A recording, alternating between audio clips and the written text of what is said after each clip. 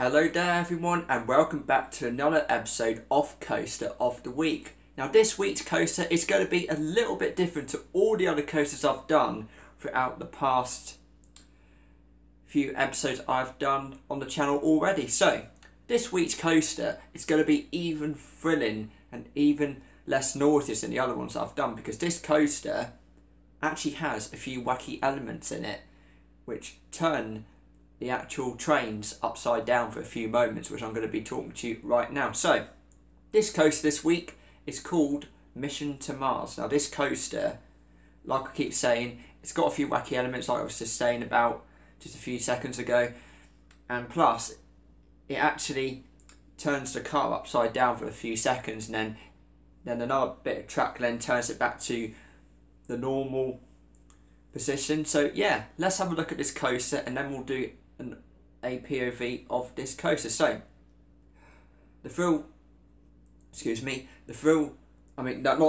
rating, I'll go back on that later. So the max speed is 44.56 miles per hour.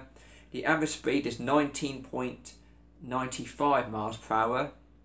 The time it takes to get around the whole track is 56 seconds. That's not really that long for a coaster. There are 4 drops on this coaster, and there are 3 inversions. So those inversions are like the ones that turn the cars upside down.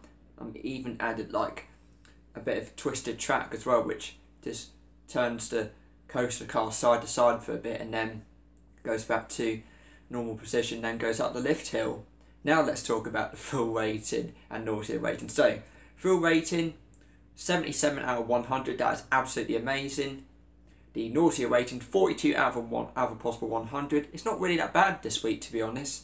So yeah, really a really good coaster. So without further ado, let's get straight on to this week's roller coaster POV video. Enjoy.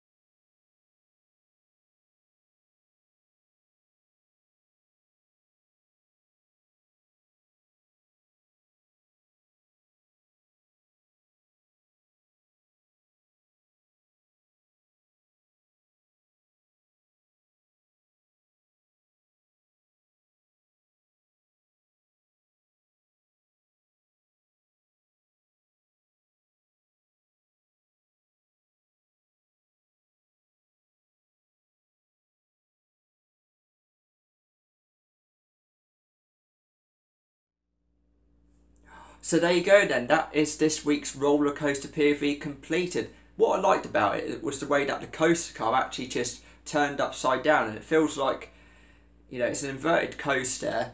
I mean, it's a suspended coaster, and then what it does, it's literally the wheels are actually on top of the track instead of the bottom, so the coaster actually then turns upside down with the wheels with the bottom on the bottom of the track before going back to the top. So yeah, really, it's been a really good coaster. I like the colours I've actually done as well. But yeah, it's actually not that fast, so it's actually, you know, not the fastest coaster I've done out of the episodes. But yeah, a really good coaster this week. So there you go then. That's literally it for this week's episode of Coaster of the Week. And can I just say, if you've not checked out this week's Ultimate Roller Coaster Building Challenge, I actually built a steel coaster. However, I'm not going to tell you how well I've done. You just got to find out yourself. So that video is now online. There's one more episode to go.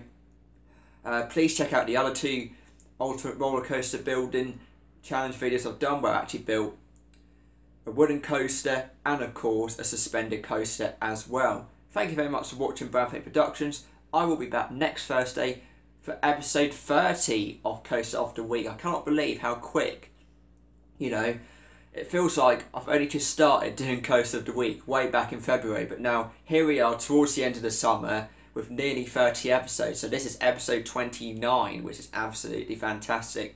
Until then, I'll see you next Thursday for episode number 30. See you in the next video. Bye for now. Thank you for watching Branthwaite Productions. Check out Branthwaite Productions on Facebook and Instagram for more updates on the channel. Click on the Branthwaite Productions icon to subscribe to the channel. Check out all the other videos that are in the end screen below.